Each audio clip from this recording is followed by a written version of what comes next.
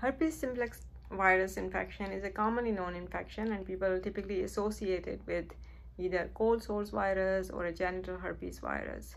So it used to be in the past that people would think that herpes simplex type 1 is purely a cold sores virus, and herpes simplex type 2 is a genital herpes virus, and would separate the two. But with time now we have understood that there is quite a bit of overlap between herpes simplex type 1 and type 2. So if somebody gets the blood test done or gets the direct test done for the herpes virus, it is possible that even if they have herpes simplex 1, that is not necessarily linked with the cold sores, or if they have herpes 2, it's not necessarily linked just with the genital herpes. So they may show an overlap in the antibodies between the two types of viruses. In other words, the distinction between the type 1 and the type 2 of herpes simplex virus is lost.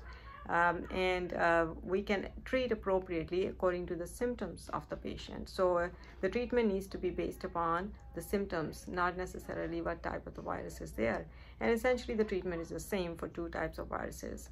The next thing is that although there is quite a bit of stigma attached with the herpes simplex virus, and nobody wants to know or not wants to find out that they have a herpes infection, but the reality of the matter is that about 50 to 70% of our population is infected with the virus. It's just a virus that happens to transmit very rapidly among individuals. So, and that transmission doesn't necessarily happen as a result of sexual intercourse or sexual interaction.